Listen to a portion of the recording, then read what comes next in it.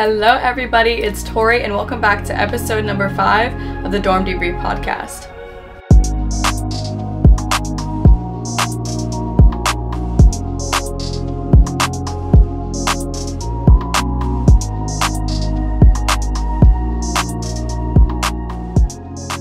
Happy Monday everybody. In today's episode we're going to be talking about modern masculinity. And with this, you guys, we're going to be specifically talking about what masculinity truly is and how the idea of masculinity has been so misconstrued in our generation still in 2024. Not only am I really excited to talk about this topic because I feel like, I have something to say from a woman's perspective, but also because I have asked some of the most amazing men in my life to share what masculinity means to them. Now, to start off with modern masculinity, the title of this episode is Modern Masculinity, and I titled it that for a reason. It's because I want to give light to what masculinity truly is, but not only that, I want to hint at what it's not. And that's why I said modern masculinity, because I strongly believe that our idea in our current society of what masculinity is far beyond what masculinity truly is. And so when we're talking about, how people view masculinity these days, it's acting hard, it's acting rough and tough, it's having a whole bunch of bands in your pocket, right? It's being emotionally unavailable, having to suck things up. And I want to tell not only the men watching this, but for the women to be educated as well, that that is not what masculinity is. And so y'all, I wrote so many notes on this. I even wrote more notes than I did on the soft femininity episode, which is actually kind of crazy. So if you see me looking down at my computer, y'all, I'm really getting into it and I really have so much to say about this. So in order to kind of start off this topic, I want to kind of embark on what I was saying in the previous clip about how we view masculinity in today's world and talk about it in a perspective about relationships. So when it comes to relationships, and I'm at fault here as well, because I'm not going to sit here and act like I'm perfect and that I know everything, because I don't and I'm not. But in relationships today, oftentimes we see that women are seeking these hard, emotionally unavailable men and these kind of rough and tough men because that's all that they've been shown, right? And that's because men have felt like they have to uphold that certain image and they can't be fully vulnerable with women, and that kind of changes the whole relationships dynamic of relationships these days. Now, in order to change the dynamic of these relationships these days, and in order for a woman in current modern day relationships to feel feminine with her man, with her significant other, means that the whole idea of modern masculinity has to be reconstructed. Last thing I'm going to hint at before moving into today's topic is what the importance is of changing the dynamic in modern day relationships today and how that plays into masculinity and femininity. And the reason it is important is because if a man is not comfortable within his own masculinity, there is no space for a woman to feel comfortable in her femininity around that man. So you guys, now that I've introduced masculinity, it's time to talk about what masculinity truly is. And I wrote it down, and I'm not even going to go off rip because it's facts. Masculinity is the ability to provide, to protect, to lead, to have humility, and to have strength. And I'm going to be honest, me saying that might offend some of you guys, because what true masculinity is completely different than what some of us have taught our sons, what some of us grew up being taught, what someone has told us, especially in 2024. And so you guys, going back to the last episode when we were talking about soft femininity, just like how it's a woman's nature to nurture, it is a man's nature to provide and to protect. And I'm going to hint at a super key point here.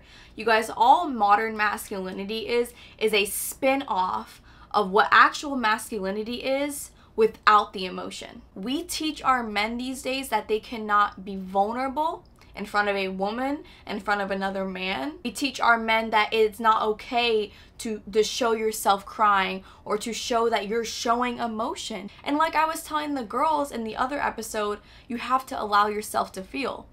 I'm not only speaking to the woman when I say that, I'm speaking to the men as well. So when it comes to what we teach our boys and our men in modern society, in comparison to what, masculinity truly is that now we teach our men that humility is not a part of those 5 things that I mentioned. And we have all of the other aspects. You have to provide, right? You have to protect, right? You have to lead, right? But we don't teach our men humility. We don't teach our men humility. In fact, in place of humility, we teach our men strength, to be overly strong. And, we're always talking about, yes, I'm not going to lie to you guys, women are more emotional. That's just how we are by nature. But one thing I really want to hint at, and I don't know if this episode is going to, like I said in the beginning, offend people. If it does, I don't really know what to tell you. But there's a lot of things, we're speaking biologically here, there's a lot of things that are just in our nature, like psychologically. And, like I said, in women, we're like naturally more emotional. Whereas men, they're naturally more practical. But that doesn't mean that men shouldn't have the opportunity to be emotional. And really, in the remainder of this episode, all we're really going to be talking about is humility. Because, at least in my opinion, without humility, all of those 4 other things, leading, protecting, providing, mean absolutely nothing. Because how can a man do all of those things without being able to check himself, right? And it's like the same concept about, when you're having, problems and someone's always coming to you complaining about something and you're going through a rough time. It's hard for you to deal with somebody else's stuff when you're not able to address and when you're going through, something yourself. It's the same concept here. How can a man be able to make a woman feel fully feminine, provide for her, love her, lead her, right? If he is not able to feel those things for himself, if he is not in tune with his emotions, if he, doesn't know what he wants and is still trying to figure himself out because society has told him that you have to do this, and I guess, I have to do this as a man, and I can't feel during that process. I'm speaking if I was a man. So when we're talking about these 5 qualities that a man possesses, right? We should not overshadow humility. And I want to engrave that. I'm going to literally keep repeating myself and keep regurgitating that in this episode. There is not strength without humility. And I feel like that's been said in some history textbook somewhere, I don't know, something like that. Like that's kind of a common conception that we have. But we don't apply that to masculinity, to manhood. And we need to. How can we expect a man to be strong if he is not expected to show humility? Right? So when we're talking about, yes, the man has a job to provide, to lead, to protect, and to be strong, right? But that doesn't mean that he has to shut his emotions down in the process. And so guys, when we're talking about these 5 qualities a man should possess, right? We talked about the importance of humility, right? But yes, a man's nature and a man's job is to provide, to lead, and to protect, and to have strength, right? But he can't do any of those without humility. And I feel like at this point, you guys have gotten the gist. But right now, I want to talk to my men and tell you guys, especially men who are in college, I know y'all like to mess around and, or either you don't and you like to be on your grind. That is what it is, right? But, when we're talking about taking care of your masculinity, in the last episode, I gave tips to the girls to take care of their femininity, right? I am not a guy. I don't know what y'all do. Dang. I don't know what y'all do, right? And I don't know if you guys were raised a certain way, if your moms taught you how to be, what it means to actually be masculine and this and that, if your father was present. With all of that being said, the burdens that you carry, learn to emotionally deal with them. And I know, trust me, I know that society tells you that you have to suck it up and that you have to kind of keep it moving and keep it pushing. But in this case, y'all know I say keep it moving and keep it pushing all the time. But in this case, I am not saying keep it moving and keep it pushing. There is some serious inner work that needs to be done in order for you guys to be able to heal yourselves and allow yourselves to be vulnerable in future situations. Don't go out and start messing with a girl when you know well you are not ready to be in any type of relationship or any type of situation with somebody because you are not comfortable in your masculinity. don't put that girl through a situation, because not only are you putting that girl through a whole ordeal, you're putting yourself through a whole ordeal. Because now you're tying yourself in different ways and compensating for your lack of feeling and lack of vulnerability within your masculinity. So oftentimes, you guys, it's not all men, but I know that it is a habit, especially in manhood, that you guys like to do a lot, is you guys, because you were taught that you can't show emotion, that you can't be vulnerable, it has become a habit that you guys overshadow your emotions and take it into action, whether it's, you know, dealing with multiple women, you know, shutting down, becoming very quiet and nonchalant, a multitude of things, right? So when it comes to healing your masculinity, you have to put yourself in a place that you are in a healing environment. And, you know, because I am a woman, you know, obviously I have the ability to speak about these topics and to speak about masculinity and what my thoughts are on it. But I also feel like, you know, the men watching this, you guys deserve what masculinity is from a man's standpoint. And this is a little bit different, but I actually did ask one of the most amazing men in my life. He's actually one of my mentors. What his thoughts on masculinity were. So to him, masculinity involves qualities like strength, resilience, and responsibility.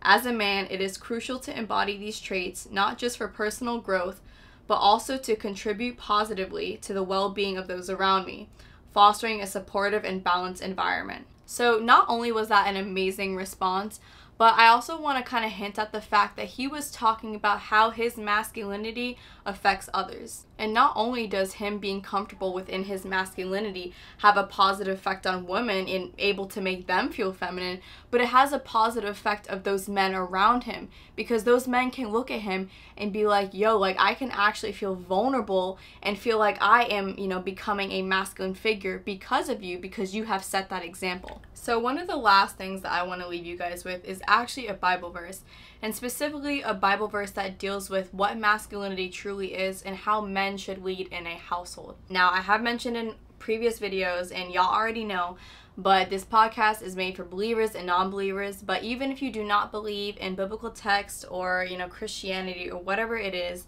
that this is still something that I find of value, so I'm going to share it regardless. So the verse is from Ephesians 5:23-33, and it says, "For the husband is the head of the wife, even as Christ is the head of the church, his body, and is himself its Savior. Now as the church submits to Christ, so also wives should submit to everything to their husbands. Husbands, love your wives as Christ loved the church and gave himself up for her, that he might sanctify her, having cleansed her by washing of the water with the word, so that he might present to the church to himself in splendor, without the spot or wrinkle or any such thing, that she might be holy and without blemish." Now, if I'm going to be honest, you guys, if me a year ago were to read that, I'd be like, oh, like, that's putting women, like, you know, below men, and that's putting men superior over women. But that's really not what it is. It's just kind of exemplifying what the role of men and women are in relationships. Men are supposed to lead and supposed to be the head of the household. That does not mean that they're supposed to abuse their wives and that their wives are beneath them, but it shows that their masculinity plays a key role in relationships, that they are supposed to lead, to protect, and to provide, like I mentioned earlier. And women, like I said, we're supposed to, you know, be nurturers. And how can we submit to a man that is not comfortable within his own masculinity?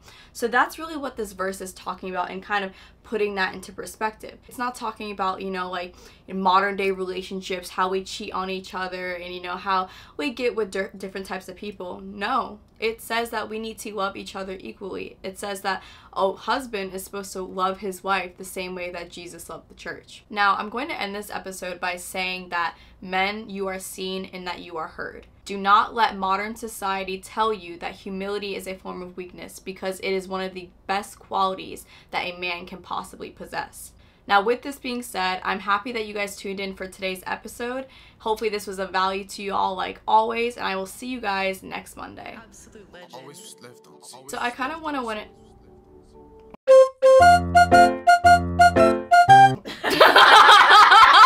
I kind of want to win it.